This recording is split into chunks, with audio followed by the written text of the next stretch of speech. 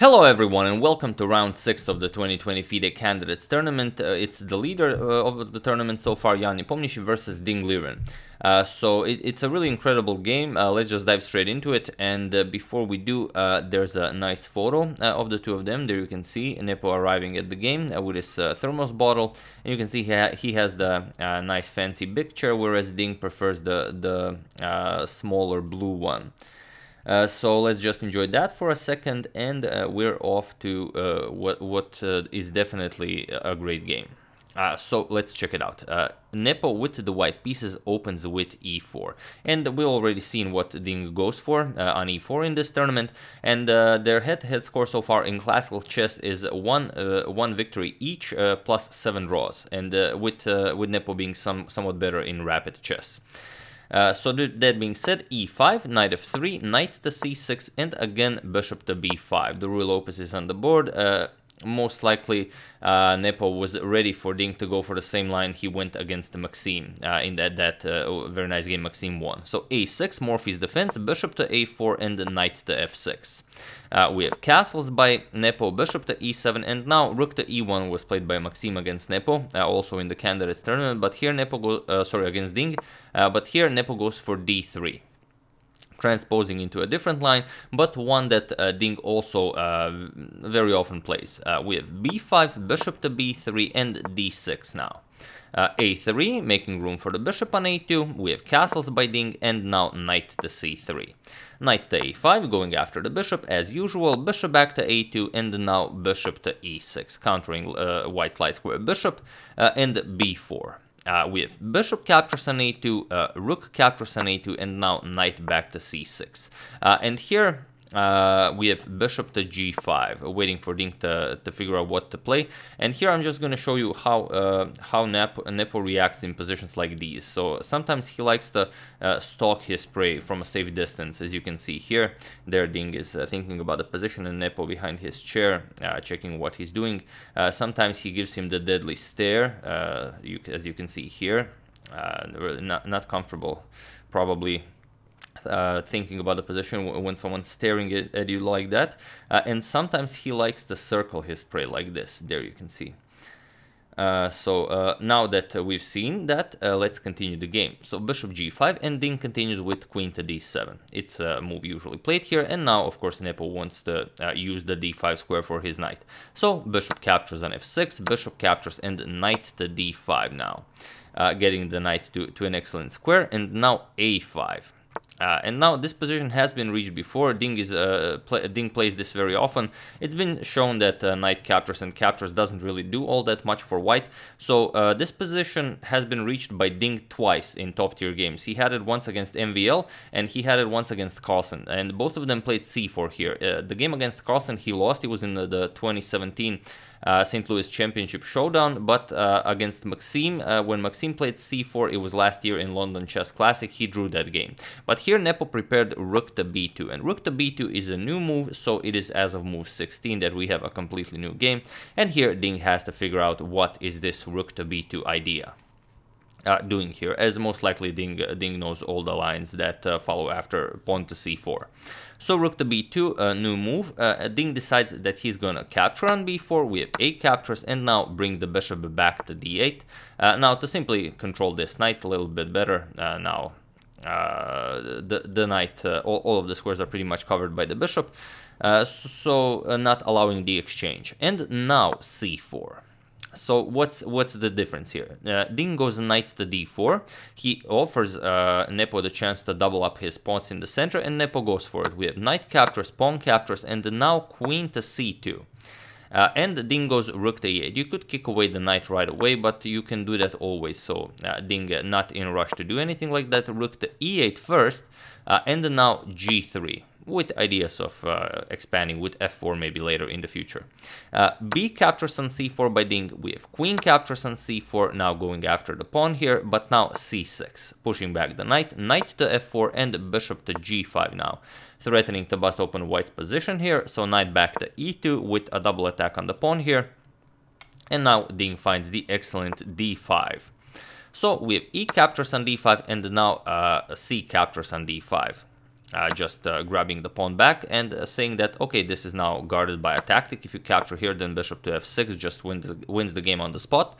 So after c captures on d5, we have queen back to b3, and now Ding says, okay, your position is a little bit better. I have a double d pawn here, you have a very nice pass pawn here, but I can push on the king side and you can't. So h5, he wants to play h4 and h3. For example, if this pawn gets to h3, there will be some checkmating ideas here possible. So Nepo says, I'm not worried about that, let's just start pushing the pass pawn. So b5, we have h4, b6 by Nepo, and h3 by Ding. And here, first king to h1, saying that I always want to have the option of playing knight g1 to cover the f3 square, so it's going to be a bit safer now. So for example, if queen to f5 now, you could either go knight g1, but you can also go f4, just push the bishop back, bishop to f6, and now b7, rook a b8, and now knight to g1. You're nicely covering all of the squares here. Pawn covers this, knight covers this. You're going to bring your knight to f3. It's going to be a good position for white. So after king h1, Ding decides to first block the rook with rook f to b8, sorry, rook e to b8, and now again, you don't want to play something like captures and allow this pin with bishop to f6. So instead, rook f to b1 by Nepo. Now adding more defenders to the pawn here, and now bishop back to d8, threatening just to capture the pawn. And here, instead of b7 attacking for the rook and rook a5, it's very hard to see how white takes advantage of this position. Because this rook is nicely protected, it's hard to see how you would be able to push away anything from there. And any capture here will again be met with a nice pin with bishop to f6.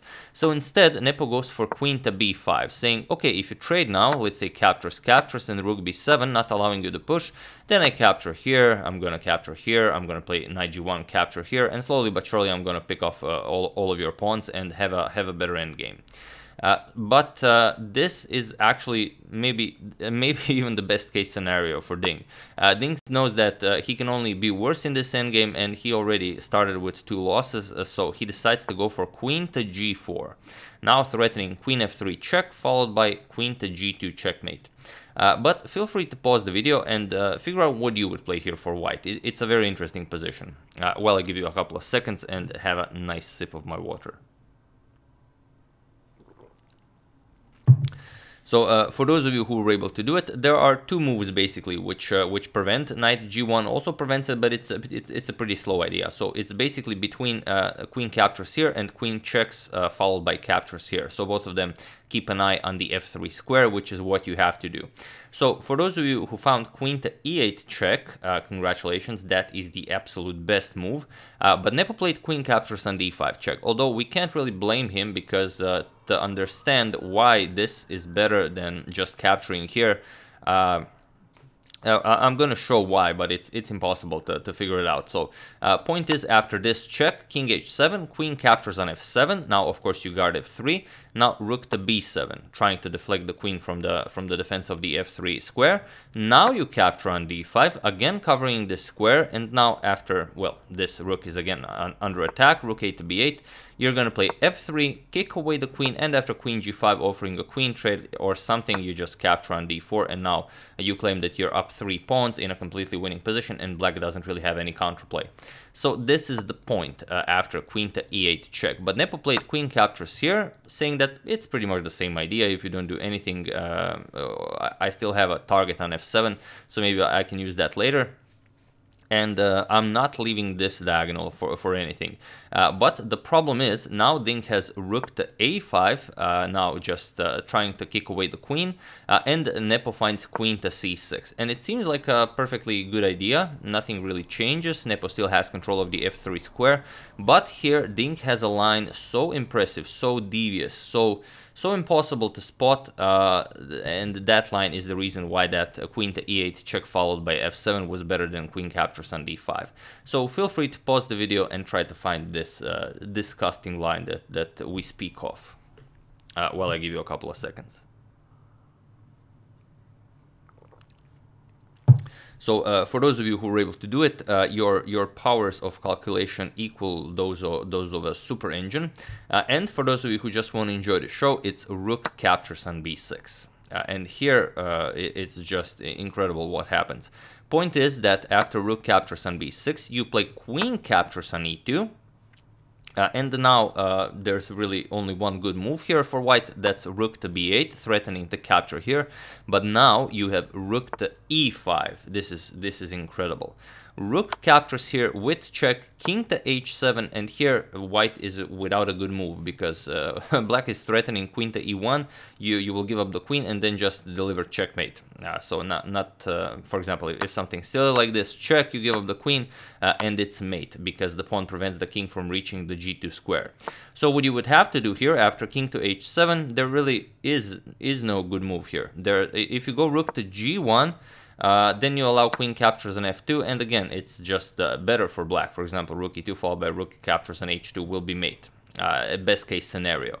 So what white can do after king to h7 is only rook to h8 check and go for this king captures, and now queen to c8 with check, king h7, you pick off the h3 pawn with check, and now king g6 by black.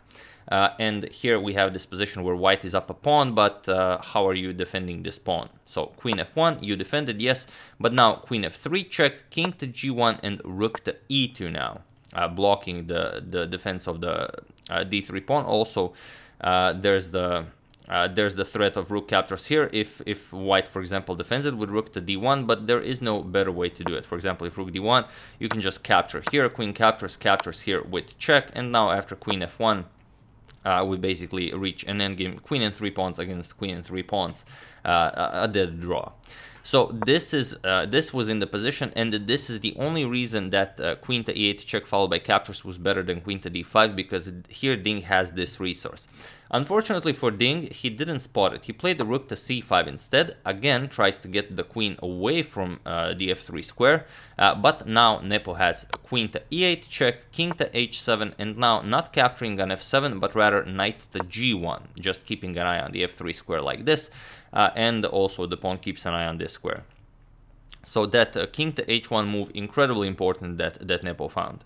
And here Ding decided to go for rook captures on b6 now. Perhaps now was a bit too early, maybe keep an eye on the pawn with queen to g6 and then try to ride out the storm, but it's very unlikely. After b7, you could go for queen captures on d3 now, and after queen captures here, bishop to f6. And now, okay, you do have a passed d pawn, maybe something can come of this.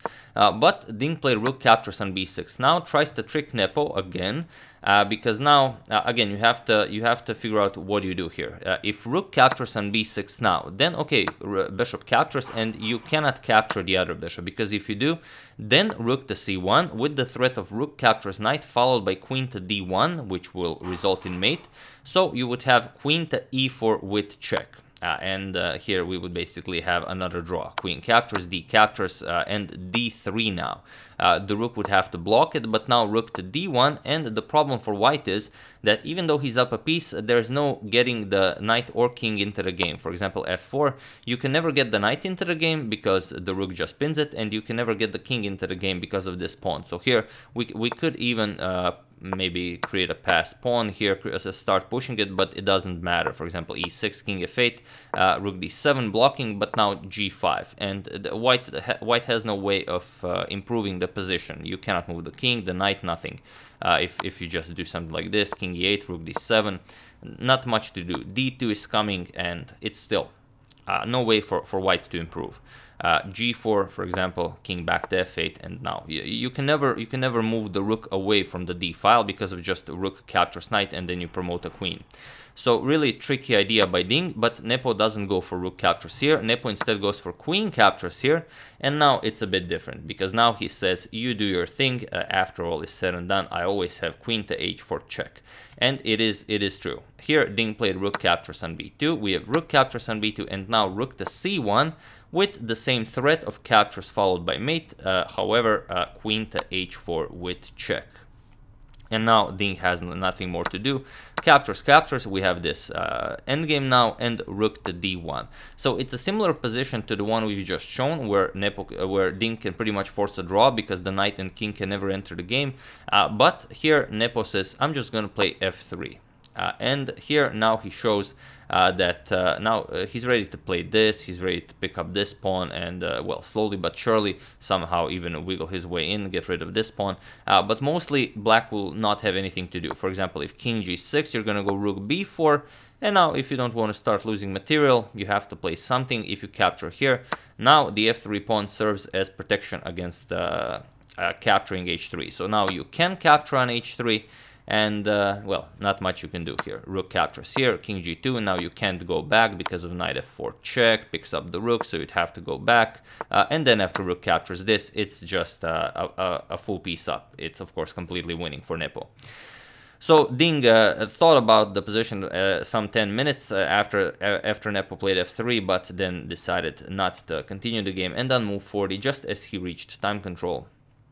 I mean, without even reaching time control, he has to make one more move to reach time control. He decided to resign the game.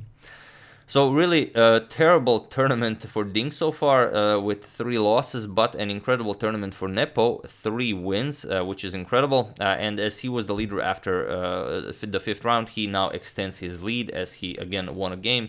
And he is that closer to facing Magnus Carlsen in the 2020 World Chess Championship match. And as as Nepo is the only person amongst the candidates who has a positive result against Carlsen in classical games, he has, I believe, 4 wins against Carlsen and only 1 loss. It would be definitely a challenge to promote. So we'll see what happens. It's still young. The tournament is still young. We haven't even reached half of it. So anything can happen. Nepo had some tournaments where he started with +3 and then he just finished on 50%. I mean, I really do hope he continues, but as you know, in chess anything can happen. So that's the game. I do hope you enjoyed it. I would like to thank Simon Johansson, Harry Willis, Gleb Kopchenkov, Randall Ingersoll, and David Dunn for your contribution to my channel. Thank you a lot. I really appreciate it. As usual, you can check 2 of my previous videos here. Thank you all for watching, and I will see you soon, continuing the coverage of the FIDE Candidates Tournament. Thank you all. I will see you soon, and have an excellent start of your week.